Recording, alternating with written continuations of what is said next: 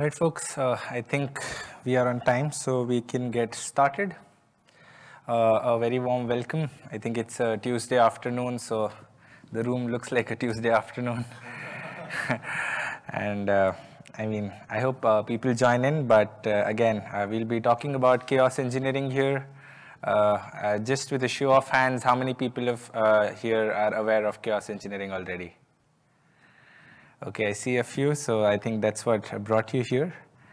And I'll quickly just introduce myself. My name is Prithvi Raj. I'm working as a community manager at Harness. I've been a CNCF ambassador. I'm leading the community for the LitmusChaos CNCF incubating project. And this journey started 4 years ago at Maya Data, and it's been 4 years, and I'm evangelizing chaos engineering, working with various Kubernetes community days, community events and projects to just talk about Kubernetes, cloud native technology, and chaos engineering in general. So moving on, the agenda for today, we'll be talking about the cloud native era, why chaos engineering, how chaos engineering has come up. We'll shed light on running a game day.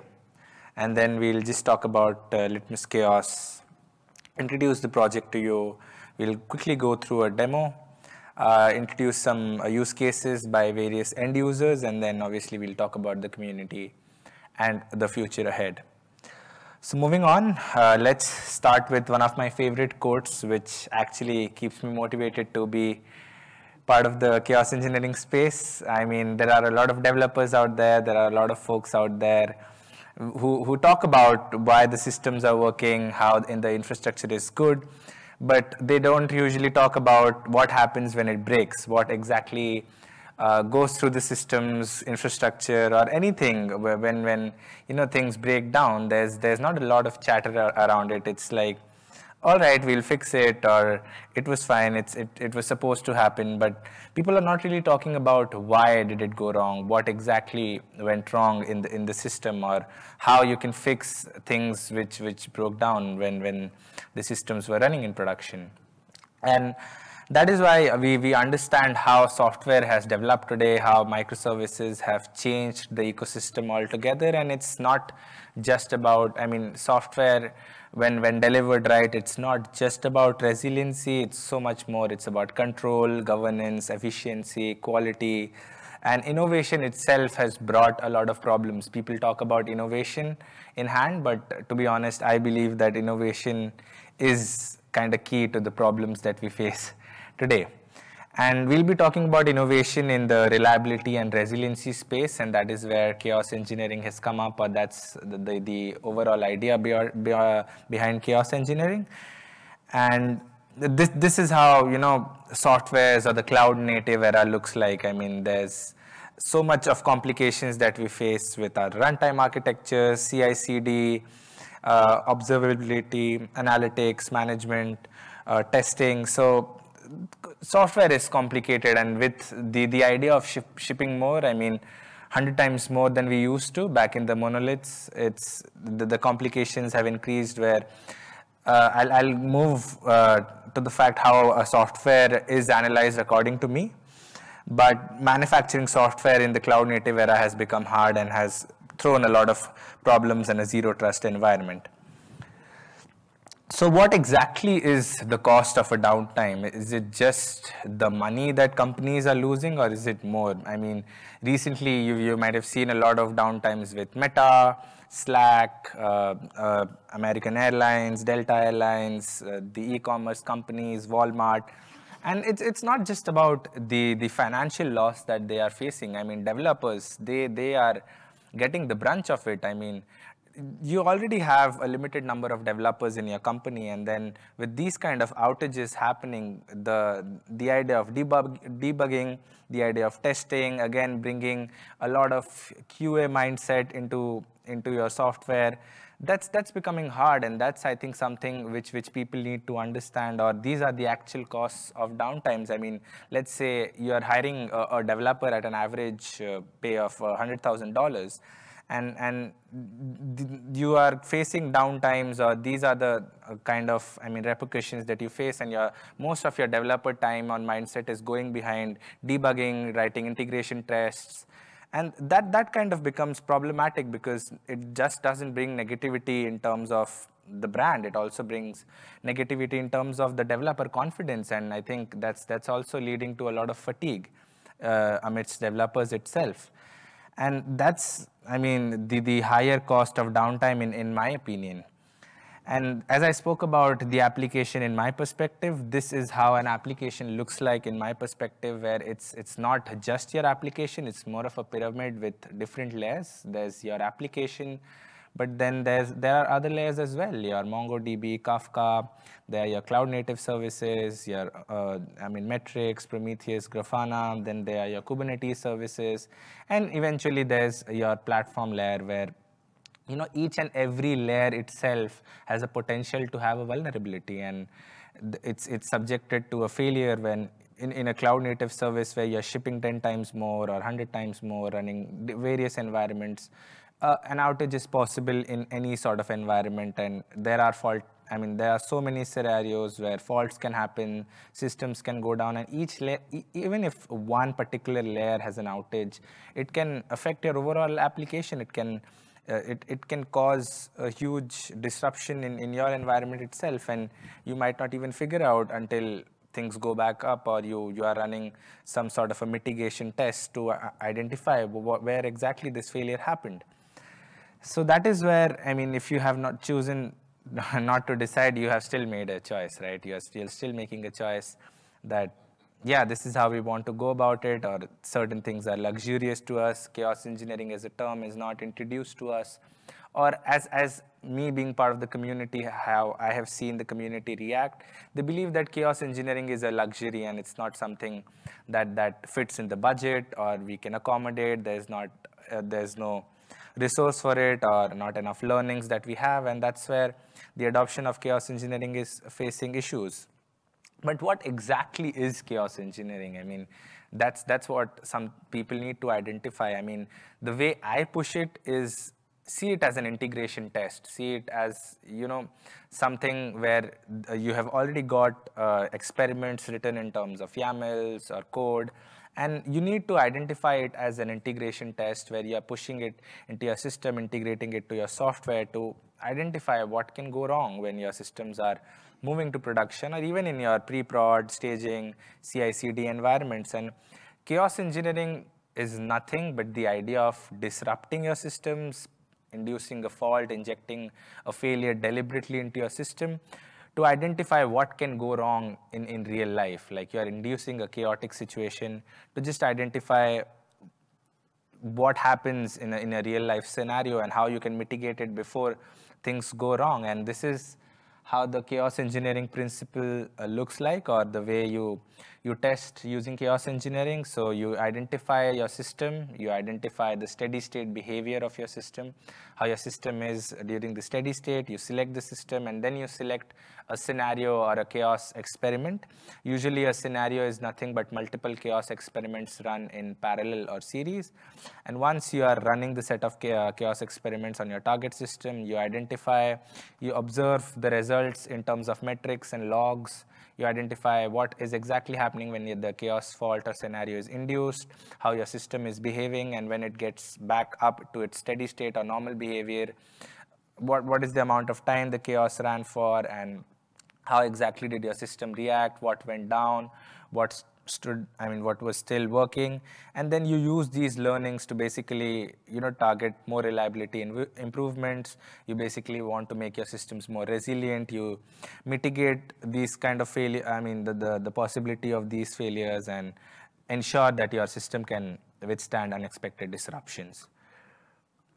So moving on, as I spoke about the chaos first principle, the chaos first principle is nothing but testing before the fault happens, or testing before anything goes wrong. You're putting the deliberate effort to introduce chaos and disruptions in your system, in your platform, in your infrastructure, to basically proactively identify the weaknesses, what can go wrong, and how resilient your systems are. And I think this has been quoted by a lot of folks, especially Adrian Cockcroft from Netflix. He is one of the co-founders, or you can say one of the earliest members who brought in the chaos engineering term back in 2012, 2013. And they have advocated it very well, why the chaos first principle is important. So we'll quickly run through chaos engineering and all that I spoke about, the why, what, how, where, and who's of chaos engineering. Why chaos engineering is essential, I hope everyone has understood. Outages are expensive. They can cause a lot of reputational loss, loss of confidence amongst employees.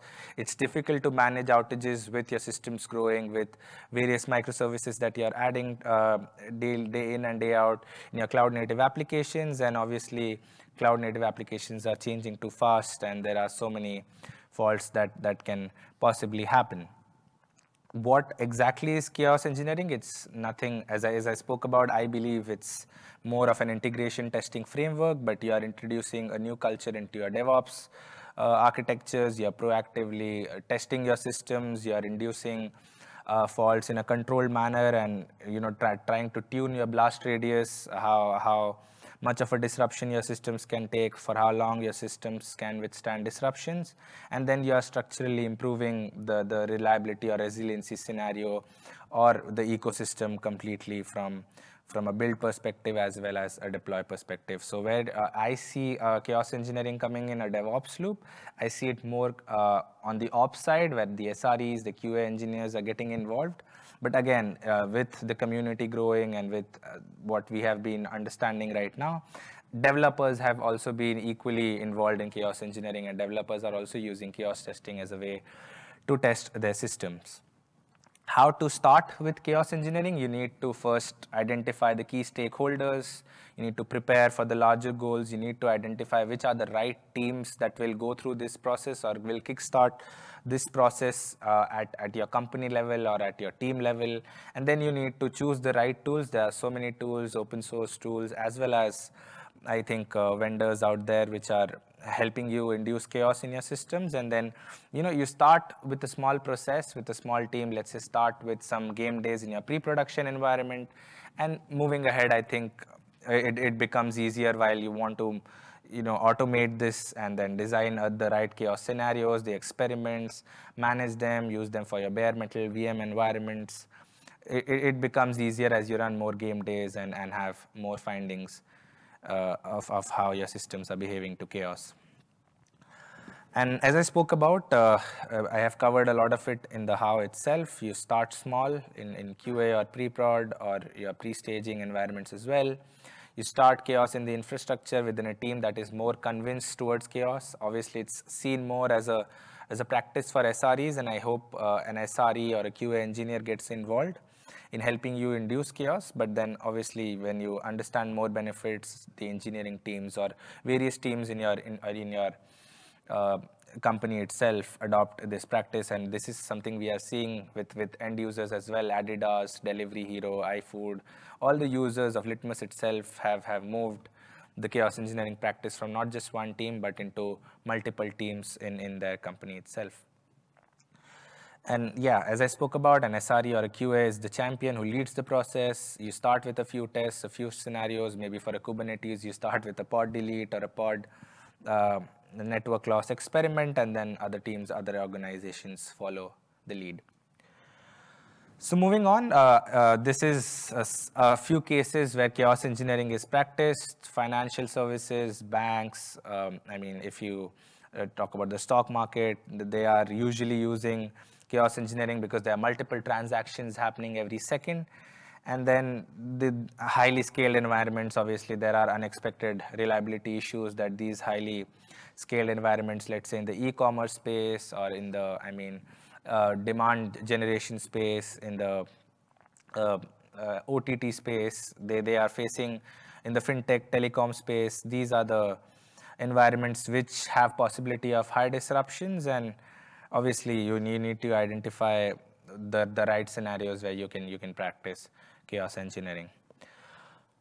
Moving on, what's the vision? I mean, initially there were a lot of myths about chaos engineering, that this cannot be brought into the CI/CD, this just has to be practiced in the staging or production environments.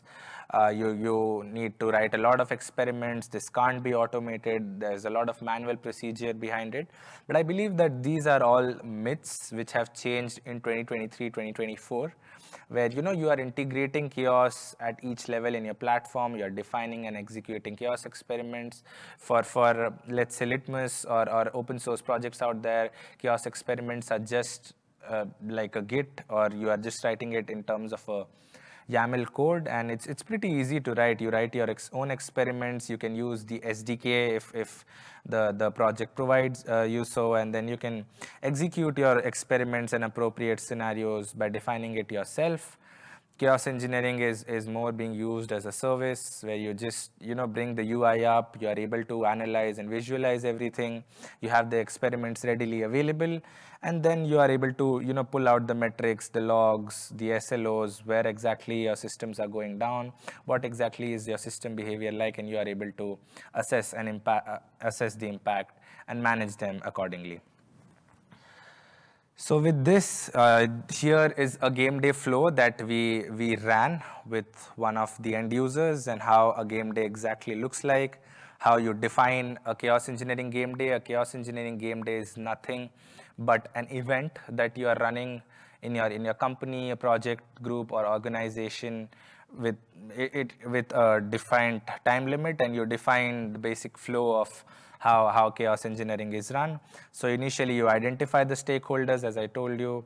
You need to identify a champion, then you identify who are the team members who are going to be part of the role, who are going to play the exact roles in running the game day, and then you define your environment. Is it a cloud environment or an on-prem?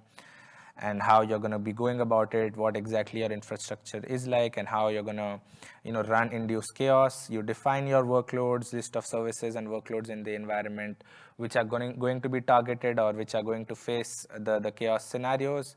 And you obviously select the aids which are going to help you observe what's going wrong. I mean, there's Datadog, Dynatrace, Grafana. You pull out the metrics, and then you observe what's going wrong. And moving ahead, you define your steady state of your system, as I spoke about, the chaos engineering process altogether. You list the experiments or create the scenarios. You define the guardrails. Basically, these are the pre and post checks. We call it probes as well for LitmusChaos, where you are identifying the health of the pods, or you are using health checks to basically ensure more resiliency beyond the chaos experiment itself. And just in case things go wrong, because chaos engineering, people see it as something which can be deadly, or are skeptical to use itself. So you need to have a rollback mechanism. What if things go wrong? So you need to create a mechanism for unexpected events. And just for what aids that is additional verification items. Let's say Slack alerts. You can enable your dashboards accordingly. You can get some alerts on your email, your Git. So these are the kind of processes that you need to ensure, and eventually you introduce the chaos platform to the stakeholders, build the right experiments, execute them, and the last thing is create having that root cause analysis, where a game day is not just run for what can go wrong, but let's say there are failures that have happened before. So if you want to analyze them as well, you obviously go ahead and perform these kind of game days. So we have taken like a demo environment for the game day, where you can see how the environment, the application, the logs, what exactly are you using, which applications you're using to conduct a game day. But while we run the demo, or we talk about the chaos experiment that we are running, we'll speak more about the environments that we are using to run a demo chaos experiment. So this is LitmusChaos. It's a CNCF incubating project, and it's openly used by many end users. We have identified through Scarf that it's more than 500 companies that have used Litmus for, let's say, a POC, chaos in their pre-production environments, production environments, and it's an open source tool with cross-cloud support, which helps you induce chaos in your systems in a controlled way. The best parts about Litmus is you can schedule your own experiments, you can decide the time intervals for how long you want to run your chaos, when do you want your chaos to stop, do you want your chaos to run during the daytime or at night. You can introduce stakeholders, you can involve team members, so there's obviously multiple people who you can run Litmus with, and then obviously these are some stats out here that we recently hit 30 million Docker pulls for the chaos operator. There are the Slack community is very vibrant, and post this talk I'll share some resources with you where you can join the community and also contribute to Litmus or use the open source tool, which makes it easier for you. So here is how the architecture looks like. The front-facing role, the SRE, developer QA, interact with the chaos control plane, which basically is the front end, also known as the chaos center, where you have the authentication server, the MongoDB, and the GraphQL, which help you get access to the experiments. And then there's your chaos execution plane where the real chaos is happening. So the execution plane, it can be on your Kubernetes infra or your GCP, AWS, Azure, VMware, where you have your workflow controller, which is nothing but chaos workflows created with Argo CD. So you have multiple chaos experiments created in as a workflow CR. And then there's your event tracker, your subscriber agent, your event tracker and exporter basically help you to export the events that are happening while chaos is induced. And then these metrics can, again, as I said, be visualized on your dashboards, which are integrated with the chaos center itself. And then your chaos experiment is nothing but a custom resource, as well as the chaos engine, which is helping the chaos run, is also a custom resource. And then your operator, which basically handles your namespace or cluster scope, your RBAC controls, how you secure your mechanisms is basically ensuring the overall operation for the backend is the last step, which is basically working with the stateless applications or the middleware services and the stateful components as well, which are in the backend. And this is the other diagram is basically the smaller version of how the control plane, the chaos center, and the execution plane where the actual chaos is happening looks like. So moving on, I'll quickly just cover how you can get started with Litmus. Either you can install via Helm chart, or you can use some kubectl commands to install Litmus in your application. It's a two-step process. And once you apply your manifest, your Litmus will be up in terms of a very good-looking UI. This is the latest Litmus 3.0 UI, which has been adopted from the Harness Chaos Engineering UI itself. And again, it helps you basically easily induce faults in your system, where earlier it was more about running the YAML, checking it out on your terminal. This UI has made it very easy for the community to create, orchestrate, and analyze your experiments. So as soon as you are able to log into your system, this is how the UI looks like. Before we go into the demo, which is a recorded video, this is how the UI looks like, where you enable your infrastructure. You basically create an infrastructure where you're running your chaos experiments. You define that infrastructure. That is where you run your experiments, and then you create an environment where the Kubernetes chaos or the cloud level chaos is actually happening. So once you are able to create an infra on the overview side itself, you are straight away moved on to the environment. And once an environment, let's say I'm creating a dev environment, is created, these are the services that are running in terms of Litmus. So you see you have the exporter, operator, event tracker, and the front end, which is called the Litmus portal, and then your MongoDB and subscriber working as well. So you need to know your dependencies, because once a fault happens or once you're inducing a fault, you get to see what are the dependencies that are running or that stopped while the chaos ran.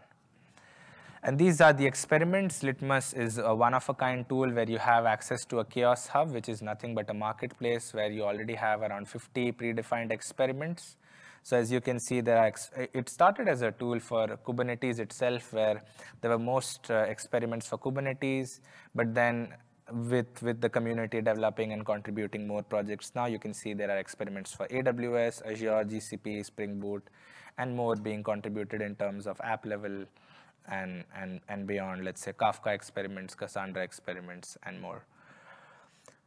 So with this, we'll move on to the demo.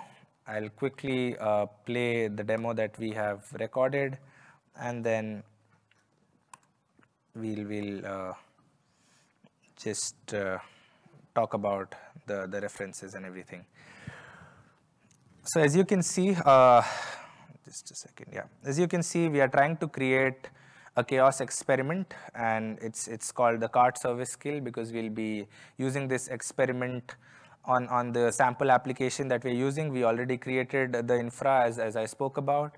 And how do you start off? You start off from a blank canvas, or you can use the predefined templates that are already there on the Chaos Hub, or you can upload your own YAML file, which is basically you writing your own experiment. So Litmus has an SDK, which helps you write your own experiment on Go or Python or Ansible, and you can push that experiment itself as a YAML file. So we are starting with a blank canvas here. We had a few predefined experiments here. And this is the sample application we have, which is an online boutique shop. It's nothing but an e-commerce application, and these are the services that are running. So you have the front end, you have various services such as the cart service, the shipping service, and just a second, I think I'm running it a little faster, yeah. So these are the various services that are running: the ad service, the cart service, the checkout service, the currency. And we are going to disrupt one of the services that are running on this sample application, and which is called the cart service, basically. And this is a sample application created by GCP. So once you go to the GCP microservices demo, you'll be able to find the online boutique sample application, which we are trying to disrupt right now. So once you have this application up, you'll see the various labels. As you saw, the app label as cart service, which we are trying to disrupt. And this is how the online boutique application looks like, where you are able to see various products listed on the service. And we are trying to add one of these products, that is a sunglass, onto the cart. And this is the cart service that we are going to disrupt once the chaos happens. So here we are on the Litmus dashboard itself, and we'll try to build the experiment right now. And yeah, so we are selecting a predefined experiment, and I think we'll be doing the basic Kubernetes experiments. That is a pod delete. A pod delete is the most run experiment on Litmus itself. We are selecting the app kind as deployment. We already have created a demo namespace. You can create a cluster scope or a namespace scope label. And then we are going to define the app label later on, as I spoke about the cart service in the YAML file itself. So you can either tune it through the UI, or you can tune the YAML file while running the chaos with the changes that you want into the dependencies. And here are the tunings that you can add for how long you want the chaos to run and what are the intervals. And as I spoke about the probes, which is nothing but a custom health check. So this is something we have mandated or become mandatory with Litmus 3.0. So you need to add at least one probe. Let's say here we are adding an HTTP probe with various modes. One of them is SOT, which is the start of test, but then there are various modes that you can select. Let's say end of test, edge, which is basically at the start of the test and the end of the test. So there are various modes that you can add during the health check itself, which help you enhance the health check for the application. So for this, I think we are using the start of test, and we have added this probe and applied the changes. And now we'll start with the pod delete experiment. As I spoke about, you can tune your YAML file. So we are going to be adding the app label here. So once you go down, you'll see how we are running the chaos for 15 seconds. What are the target pods? The default health check. We are running the HTTP probe. And yeah, we added the app label as the cart service.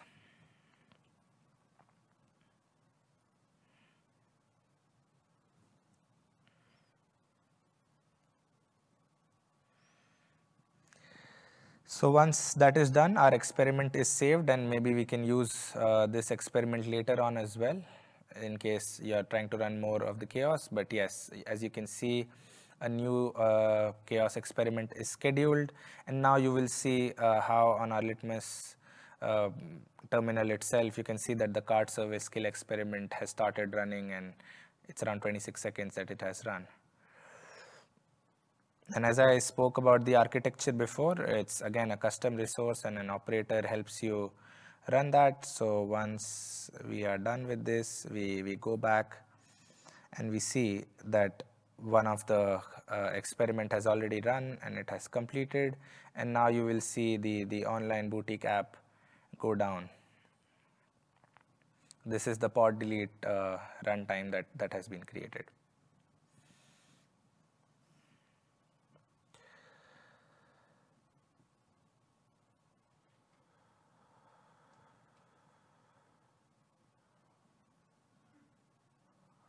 So as you can see, all the services are running right now, but the card service has stopped running 3 seconds ago.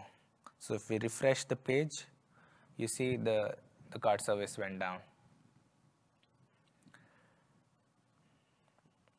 And there's a rollback mechanism that Litmus has, so it automatically, it's in an automated way, you roll back. So once the chaos has run for the particular duration, the system will automatically go up. And here you can monitor everything. You can see how did your probes run, what are your logs looking like, and then you can use another application, let's say an Elastic or a Logs or a Splunk to just monitor your logs, identify your logs, and then obviously, as I spoke about, the resiliency score is basically how resilient your system was, or how easily your systems came back up, what are the weaknesses that were found. So a resiliency score is a cumulative score of all the metrics that were run. And once your system goes back up, here we are again going to check if our card service is back up or no. And as you can see, the card service is back up, and here you go. The card service comes back again once the chaos is run.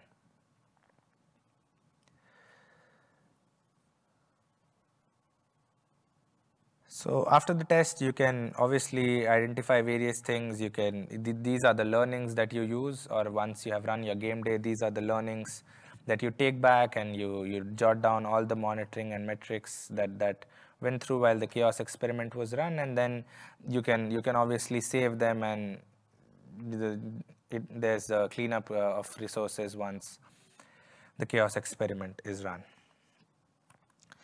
So I think we have around 8 minutes of time left. So I'll go back to my slides where we'll just take a look at a few reference use cases. Here are reference use cases by end users. Delivery Hero is a food delivery app. They are building a chaos platform using Litmus, where around 400 services will be subject to chaos using Litmus. I mean, they have used circuit breaking, fallback mechanisms, scaling behavior, and timeouts, and various faults such as network latency and corruption. And various verticals further will be using Litmus itself to just have the testing mechanism. Adidas, they started with a pre-production staging environments, and I believe now they have moved to production through their CI/CDs, where they are injecting failures with help of permission scope isolation, authorization, and obviously the predefined scenarios, as you saw. One of the architectures that I will be talking about is FIS. We'll be talking about that, but FIS, again, they have been using Litmus alongside Captain. So they are using chaos engineering and also managing SLOs and defining them with projects like Captain. And I think that there are some other mechanisms that they have used, and they are also using a load generator to basically generate a lot of load and see how chaos reacts during that sort of a scenario. And Flipkart, it's again a company owned by Walmart, and they have built chaos engineering completely for their virtual machines using Litmus, and they have been using Litmus as a, platform to run their chaos experiments that they have written down for their virtual machines. So here's how the architecture by FIS looks like. So they are running them in their CI/CD. They are generating load using JMeter or a neoload, and once that load is generated, they inject chaos using Litmus or Chaos Blade for other experiments beyond Kubernetes, which is basically their chaos tools. They inject chaos in their target application alongside the load that they have induced, and then they are using Dynatrace to monitor the same, Splunk for the logs, and the Prometheus metrics alongside the evaluation of their SLOs on Keptin are basically the part of their evaluation system and how they are using chaos. And I think this is a similar architecture which has been run by telecom companies. Orange has used a similar architecture itself. So if you are wanting to get started with chaos, this is one of the primary architectures that you can refer to. So what is the future ahead? Obviously the idea is to add more chaos experiments, create a maturity model in your platform in engineering to help organizations understand what exactly is the right way to run chaos, or how exactly you mature in your journey for chaos. You follow the right industry standards, you add more chaos experiments, the idea is to make it more secure. So we have already written a few first tests around it. We are trying to define an SLSA architecture and a threat model around it, and that's where you ensure that chaos is being conducted in a safe environment with the right security framework in process. And then obviously you need to budget around it. You need to create a framework where teams can not just budget around end user tools, but also budget around open source implementation itself. So how you can be a part of the community? This is a QR you can scan to basically get access to the GitHub. Here you can identify which are the right repos to contribute to. We have the charts where you can put out the experiments, the workflows where you can create more scenarios. You can also do non-code contributions in terms of contributing to the documentation or the website. And there's so much that requires contribution right now. So and the project is looking to move to graduation. So you can just try and contribute to the right set of things and identify where you can contribute to.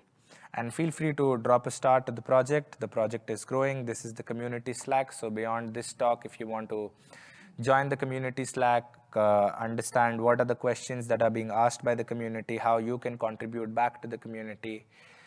This is the Slack channel you join. So you can scan this, or you can, if you're part of the Kubernetes Slack already, you just join the Litmus channel and get started with your contributions.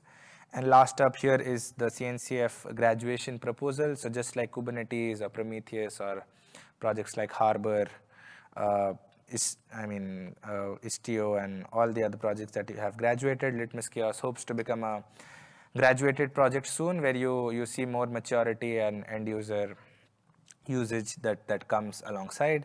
So feel free to just scan the code, get access to the graduation proposal, comment your support for the project. So with this, thank you so much. I think we are just in time, and I hope you got some insight on chaos engineering, or perhaps Litmus becomes one of the tools you get started with. And I think I'll appreciate some questions if we have any right now, or I think we have a minute, and then maybe we can just connect a sync and discuss. Thank you so much, everyone.